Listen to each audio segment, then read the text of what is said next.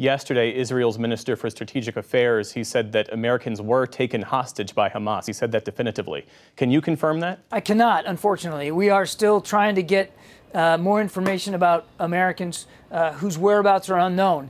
We have to accept the possibility that at least some of those unaccounted for Americans could be held hostage by Hamas right now, but we just don't have specific information to be able to confirm that. Israel says it's not negotiating to get the hostages that Hamas has. Does the U.S. agree with that position with respect to the potential American hostages? I'll let Israel speak for itself. I can tell you that there's no higher priority for President Biden than the safety and security of Americans overseas. We've acted and will continue to act in the interest of making sure that Americans who are held hostage or wrongfully detained overseas get home with their families. But we don't usually talk publicly about how we go about doing that, and I don't think I want to break precedent here today.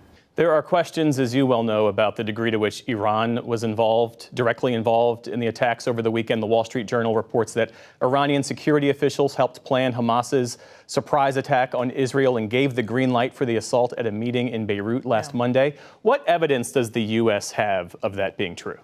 Right now, none. We're looking very hard to see if there is corroborating evidence that proves that Iran was, a participant in these attacks, but we just haven't seen it. And frankly, our Israeli counterparts, they haven't seen it either. But look, make no mistake, there's a degree of complicity here just because Iran's been supporting Hamas now for many, many years. Weapons, tools, capabilities, training. So clearly, Iran, there's a complicity here. But in terms of the specific series of attacks we've seen in the last 24, 36 hours, we just don't have direct evidence.